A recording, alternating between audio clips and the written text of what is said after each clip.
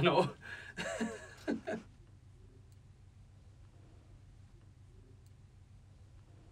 trying to get the mic actually sorted. So hard to do, I can't see it. Is that recording, yeah? Yeah.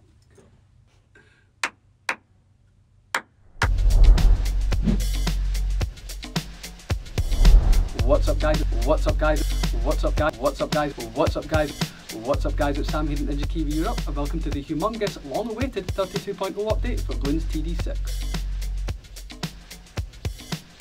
So the purpose of the update videos is to basically provide like a highlight reel and try and showcase all the main features that are coming to the game. So this particular update we're filming here is the BTD6 32.0 update, which is a pretty beefy update. We've got Engineer Paragon, Contested Territory, Teams, new map. So the idea is to hit all those key points without making the videos too long. So the whole process usually starts with spending some time with an early build just to get a feel for the update, make sure that we are hitting all the key points for what's going into the game, and just to kind of get an idea of how we want the video to flow. So after that, it's on to writing the video, which doesn't actually take too long, and then we head into our little studio here to do some filming.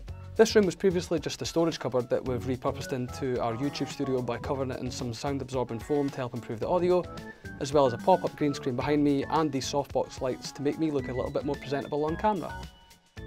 Filming usually lasts between about 8 to 12 minutes on average, but we're pushing 19 minutes for this video since it's a pretty big update, which means there's going to be a lot of footage to get through in editing.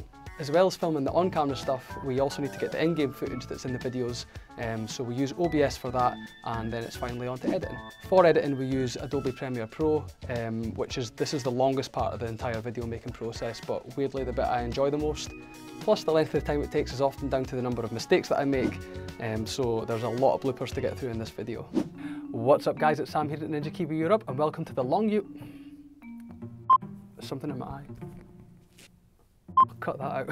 So as you may have seen on our social feeds over the last several weeks, we've been hard at work building one more. Unique New York. Each instance will have 90 players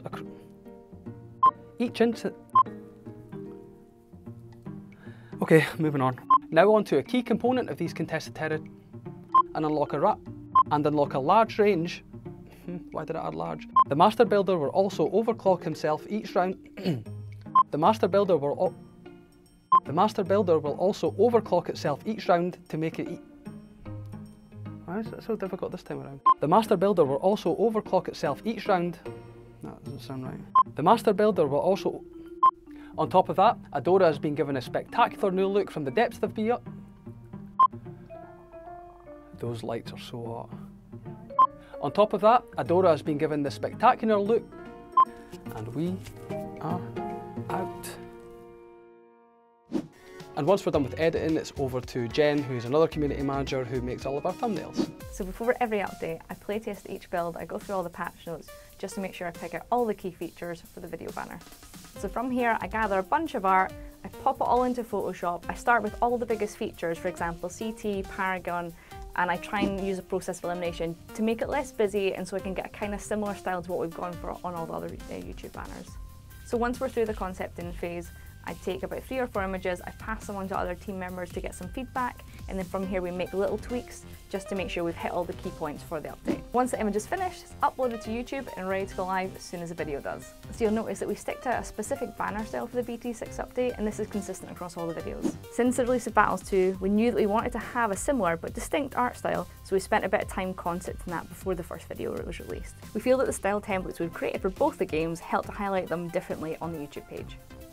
And then we are done, and the video is uploaded to YouTube and ready to be published when the update goes out. What's up guys, it's Sam here in Ninja Kiwi Europe and welcome to the humongous, long-awaited 32.0 update for Bloons TD6. So as you may have seen over the last several weeks on our social